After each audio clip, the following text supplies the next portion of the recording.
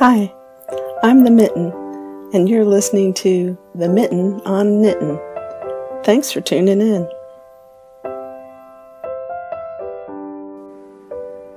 Welcome to episode 11 of the Mitten on Knittin. There are 113 days till Rhinebeck, so let's see what I've been up to.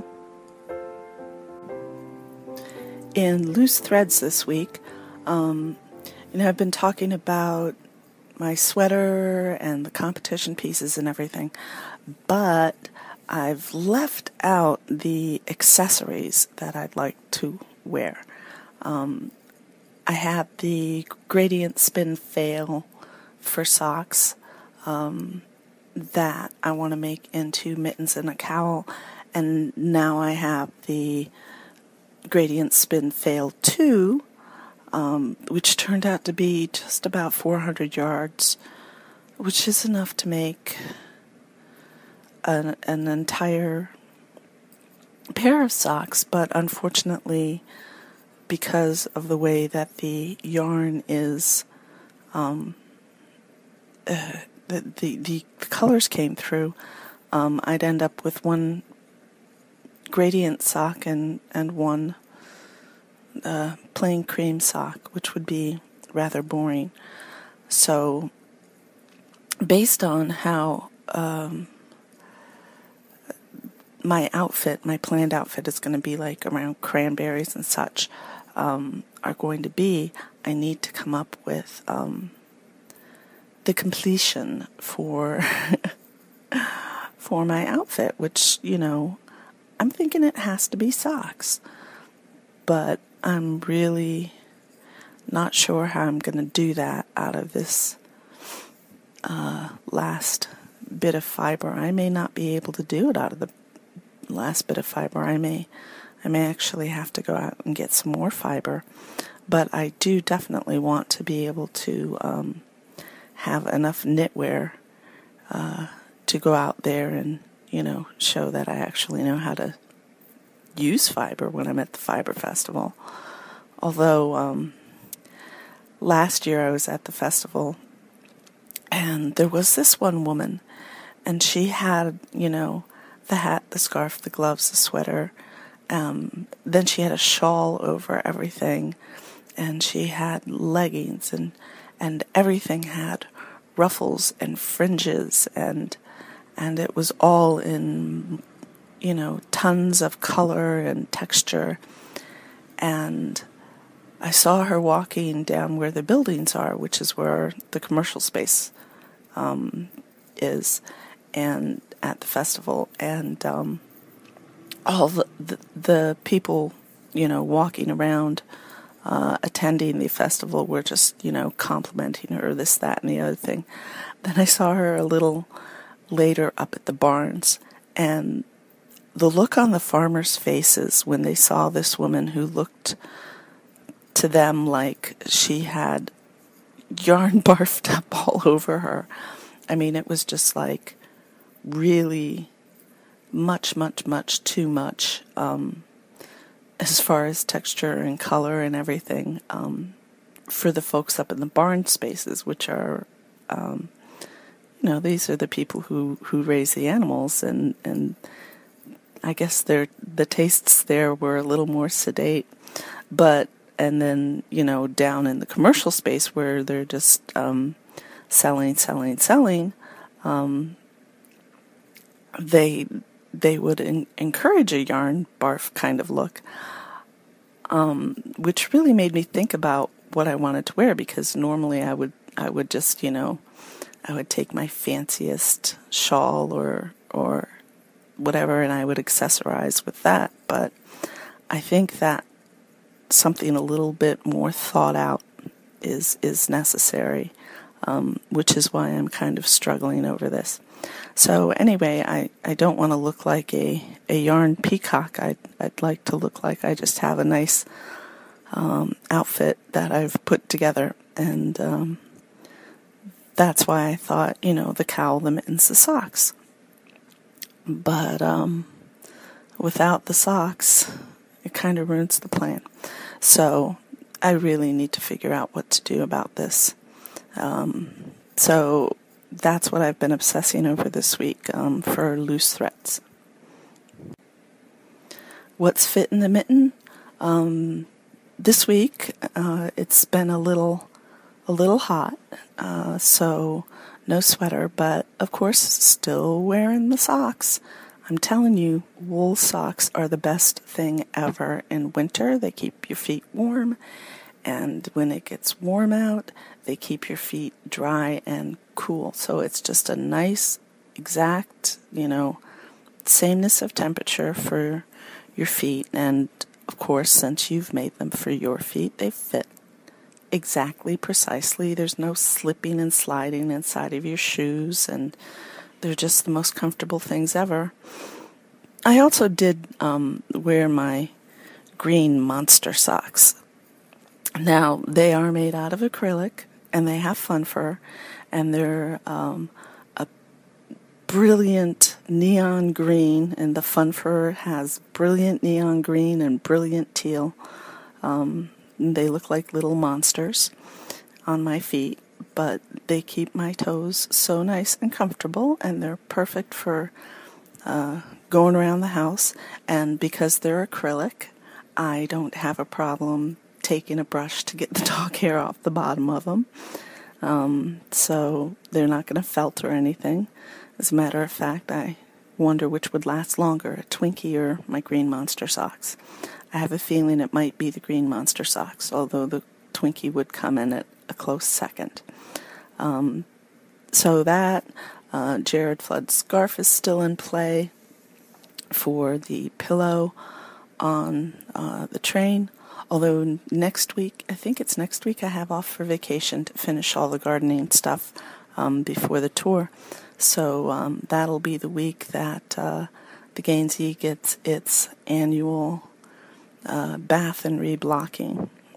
So that should be interesting because it's incredibly long, and it was interesting to block it out in the first place. It's a bit longer than my blocking mats, but I hung it partially up on the wall so the dogs don't get at it. I try not to encourage them participating in the drying process of my newly made and being blocked items. So that'll happen next week, and that's what's fit in the mitten. What have I been knitting? I've been knitting the Rhinebeck sweater primarily. I finished the left front, and I have flipped it and am working on the back. And I thought it was, well, first off, I forgot that it's a scoop neck instead of a V-neck cardigan. So I was a little startled on the left front when it started the neck shaping, and I was like, oh no, I'm doing it all wrong, I'm going to have to rip. And then I realized, no, it was absolutely right, and I don't have to rip anything out because it's a scoop neck, not a V-neck. So once I calmed down from that, I got the left side all finished up, and then I flipped it over on the back, and I was going along, and I finally got to page 3 of the directions, and the noise you hear or don't hear is my little Harley. She wants some attention. Hello. So I flipped it over on the back, and I started going along, and then I read ahead in the directions, and there were short rows. They want wrap and turn short rows, and the first thing I did was utterly panic. I was like, oh no, advanced knitting techniques, whatever am I going to do? And then I remembered I knit socks. And you know why I knit socks? Because they use every single technique that you use in knitting is done on a sock. So wrap and turn is no more than doing a heel. And so I've done, as you well know, many, many, many heels. And there is nothing at all that's problematic about doing wrap and turn on any knitting project, because I've had lots of practice on socks, so I should be able to do it very nicely on my sweater. I may have to do it 15 or 16 times, but at least I know how to do it. So I calmed down from that and got back to the knitting of the back of the sweater, and I'm at the point where I'm starting the arm shaping on the back, so armhole shaping on the back, so it should be going along, and hopefully I'll get some knitting done today after I'm done taking Mr. Mitten around for fundraising for the garden tour. So that'll be my reward at the end of the day for getting all my work done, is more knitting. I also got some knitting done on the Socks of Many Heels while I was at the NPR show Sunday. I managed to get in over an inch going up the leg there, which made me pretty happy about that. I just went round and round and round, and sitting there chit-chatting and knitting is always a good thing. And they're coming out nicely. I may decrease a little bit to accommodate my ankle, but we'll see. We'll see how they fit.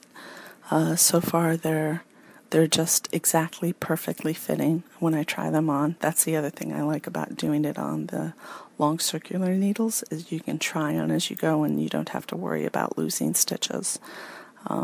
So that's really nice. I don't know why I'm talking so long in the segments today, so I'm going to apologize for that up front.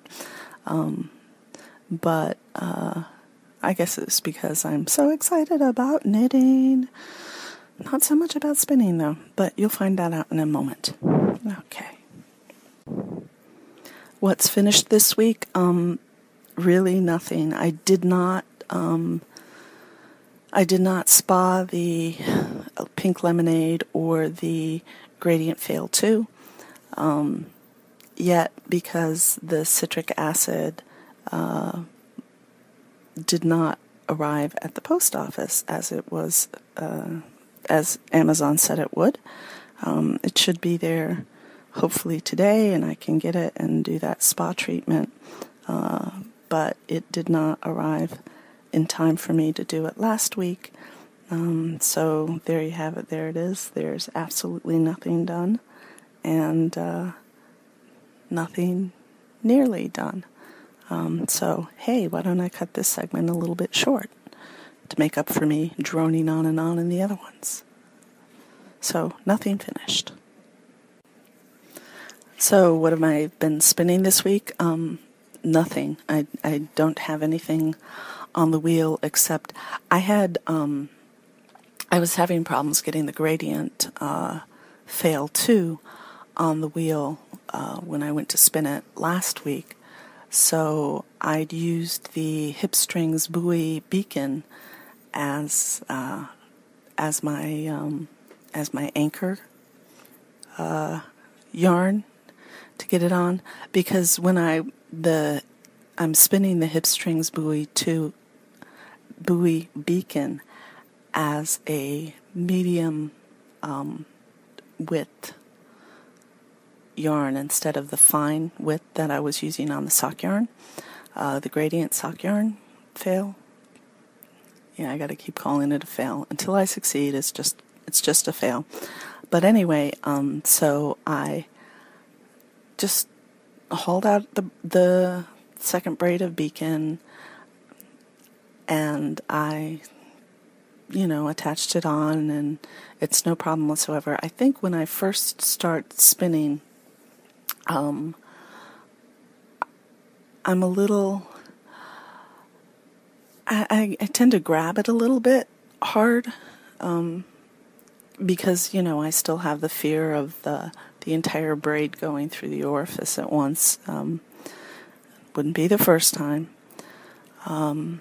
So until I relax a little bit, and this is why I was trying to spin every day, so I would relax my hands when I start spinning, because otherwise if I don't spin every day, I don't relax my hands. I grip onto the fiber really tightly, and then it breaks as it goes onto the wheel.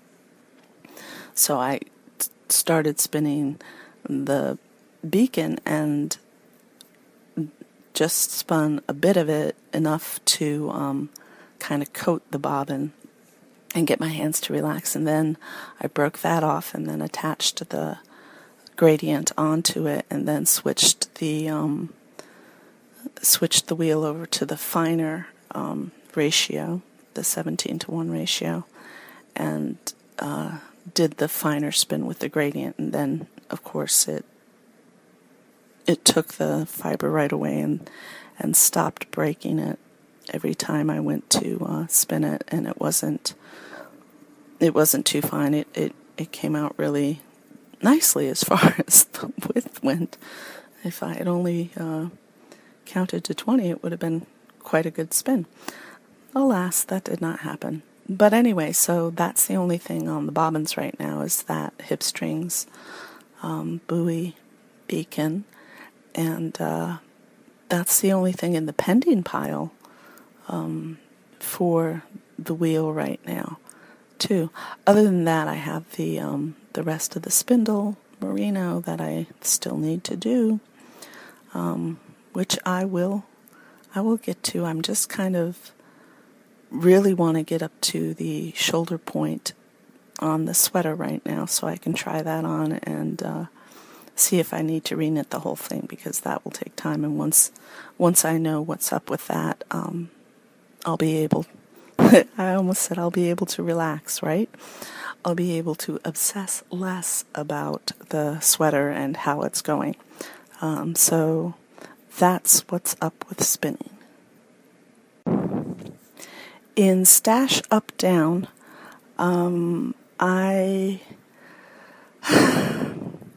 one of the people on the boards was kind enough to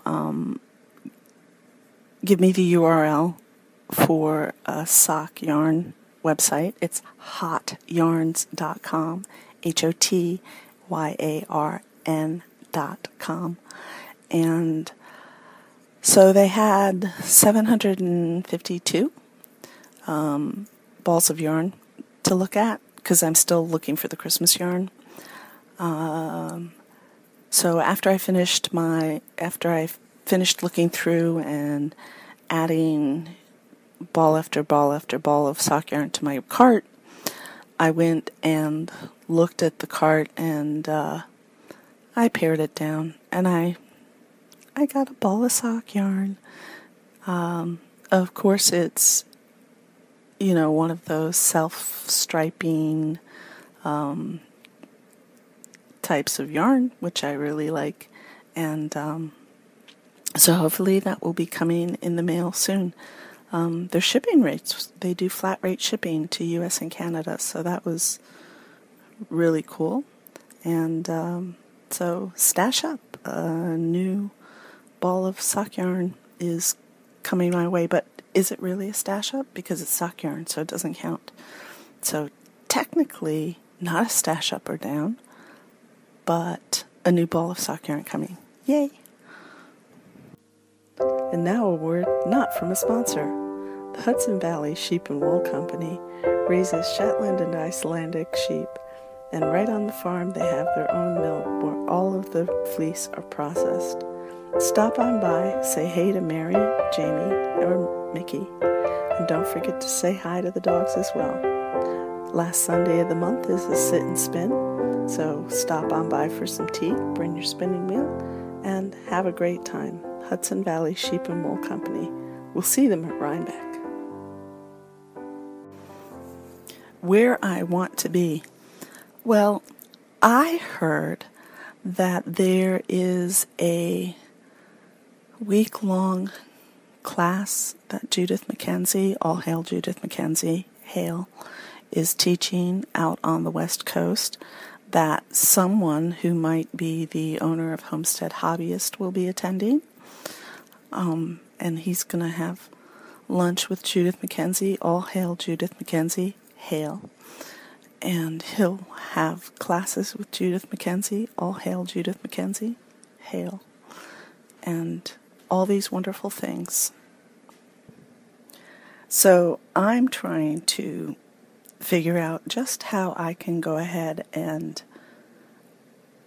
get a ticket to go to the West Coast to also attend these wonderful classes and have lunch and everything. So that's where I want to be. I don't even know what the class is going to be about, but based upon the teacher, I would say that it's going to be something good and something fun, and I'm totally, totally jealous. But because I have the garden tour coming up and, that whole thing about responsibilities and things you must do in life, I won't be attending. But I'd like to. I think it would be a lot of fun. And that would probably be a weaving class or something. And then I'd be sitting there weaving. Not that I have anything against woven fabrics or anything. I just, I did weaving when I was younger, and I'm just not into weaving right now.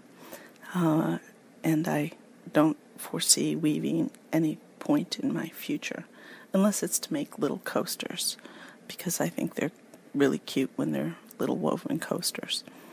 But anyway, so that's where I want to be, but not going to be. In Grabby Paws this week, things that I want, but I'm probably not going to get. See, note how I changed that to probably, as opposed to definitely won't get. Anyway, I really did not spend a lot of time doing serious online wannabe shopping, because I spent a lot of time looking at the sock yarn, and then I spent a lot of time looking for a gradient fiber blend that would be socks for Rhinebeck, and I didn't spend any time at all looking for spindles or anything like that. And of course, I didn't spend any time looking at antique gossip wheels or anything like that. It was looking through all the sock yarns. That's what took up all my virtual shopping time. So that was my Grabby Paws, just looking for sock yarns. That I didn't find the perfect Christmas sock yarn, although I did find a pretty sock yarn, which I'll get. But nothing new in Grabby Paws. There was a shop update from Hello Yarns, which I totally missed. And so by the time I managed to get my browser pointed over there were only like 4 braids of yarn left out of everything that they had posted up. Fortunately for me, none of them was the perfect I must have it or I can't go on living braid. So I was happy that they didn't have anything that I couldn't live without. That sounds kind of weird. But true, nonetheless. So, Grabby Paws, it was all about sock yarn, and I actually got some. In dough this week, everything went perfectly smoothly. No, I'm kidding. I wish, right? So I was knitting the left front of the Rhinebeck sweater, and I don't know how I could have possibly missed it, because what I do is I read the instructions through a couple of times all the way, start to finish. Then I totally forget everything that was in the instructions, which accounts for my shock and surprise at seeing the short rows on the back. But anyway, then as I'm going through the pattern, I read, that section, and then I start going ahead and knitting that section, because they always get you with the at the same times. So I was really, really focused on not getting nabbed by a at the same time. And I didn't get nabbed by an at the same time. I got nabbed by the second half of a sentence. The first half of the sentence said, decrease 1 every other row for 6 rows. So I did that.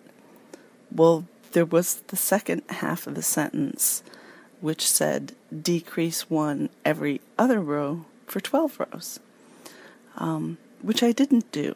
So when I got to the top of the left front, the piece was 24 rows short because I didn't read the second half of the sentence. And it wasn't like it was hidden or anything or in light font or it was right clearly there. I just, I didn't read it. So anywho, I ripped all the way back. The one thing I did find that worked really well though, because they say, you have to measure the length from where the armhole shaping begins and then go up to the top of the shoulder.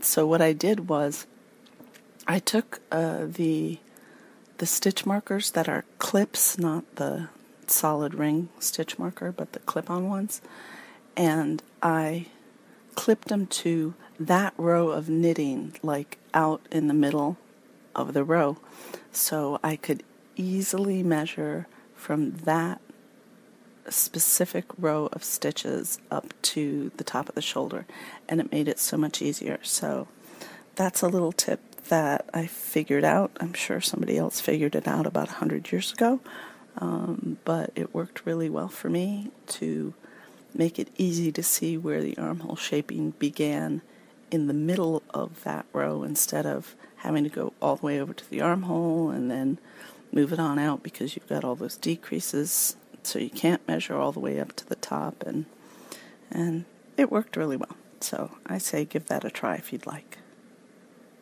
And that's it for dough. And where I'll be this week, well, I'll be going around with Mr. Mitten trying to raise funds for our garden tour. What we do is, we charge a nominal fee for the tour, and that works pretty nicely, and we get a good attendance to it. But in order to pay for all of the posters and the little guidebooks that we print up and everything, we raise money from businesses in town, because we figure that since what we do is the whole point of the tour is to raise money to buy bulbs that we give away in the fall for people around town to plant around town, that it's cool for the businesses to support that, because if the town looks really nice, then it draws more people to stop on their way upstate, and then they'll spend some money in the businesses, so it's good for the businesses to support the tour. So we'll be going around doing fundraising, specifically today because I have the day off. So I'll be driving them all around town. And that's the only scheduled thing, aside from work and home and work, that I have planned for this week. So that's where I'll be. Garden tour, and knitting on the train when I go back to work tomorrow. And maybe tonight if I get my stuff done. In questions this week, Kath asks, I've been so busy knitting socks for DH, weaving in the ends of the Hap shawl, and it still needs to be blocked, and Mr. Kath won't build her a traditional frame to block it. And she's spinning for another pair of socks, and her fibery pursuits have gotten in the way of maintaining her gardens, although she's kept up with watering and the deadheading, but the weeds are gaining, and some of them are taller than her plants. Some of them are actually taller than her, but she noticed some of them have cute little flowers on, and feathery sorts of leaves, and she's thinking maybe she should just claim that they're very expensive plants and leave them there. And she wants to know if she can get away with it. Will somebody catch on and call her bluff? Will the green things eventually grow so big she'll need to fear for her well-being? Well, Kath, the bottom line is, if you want your entire garden to be full of weeds, go ahead and let those weeds grow. Once those cute little flowers turn into seeds, they're going to disperse throughout your garden, and they're going to crowd out the plants that you have added into your garden that are not native to your areas, whereas the weeds are pretty much native, or they're invasive species which are thriving in your area, and everything about your garden makes it perfect condition for them to grow. So if you would like a garden full of weeds, go ahead and let them grow. Otherwise, take 5 minutes and do a section of your garden. You know, you do have to take a break from spinning and knitting so your body doesn't get all stressed out from being in a seated position all the time. So when you're going out to do your stretch, be it at the commercial break for the television show that you're watching while you're spinning and knitting, or while you're sitting on your swing, just set aside the knitting and spinning for a moment. Take 5 minutes, do a section of garden, and get rid of the weeds. Because if you don't get rid of them, they will take over everything. And you'll think, oh no, they're not going to take over everything because it's just this year. Well, this year you have one weed, and next year that one weed has given you 500. So if you want your garden to be weed-free, take the time to weed it. Otherwise, you're going to end up choking out all of your purchased plants with the native and invasive plants, which are really more suited to growing in that space. So there you have it.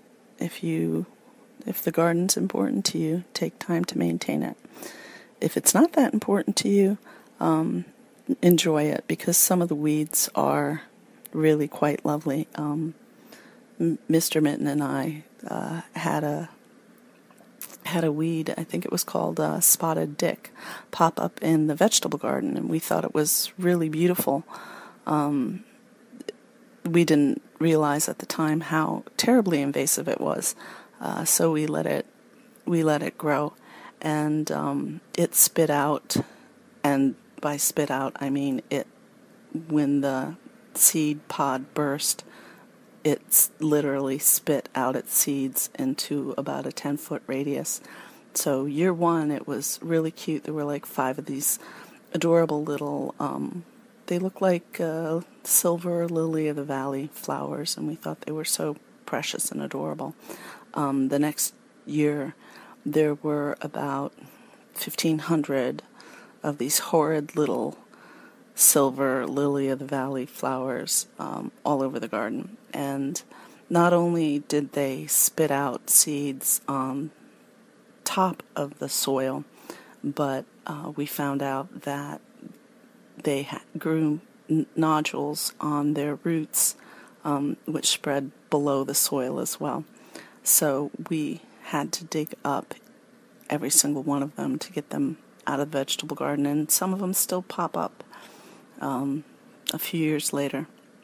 And our vegetable garden, we don't use pesticides or anything like that. We just use a black cloth and heat to kill weeds, or we dig them up all the way down to the roots. So it was a lot of digging to get all of those weeds out. And I hope that little anecdote helps answer your question. Alrighty. Thanks for joining us this week. We hope you enjoyed the show, and we'll talk to you next week. Bye.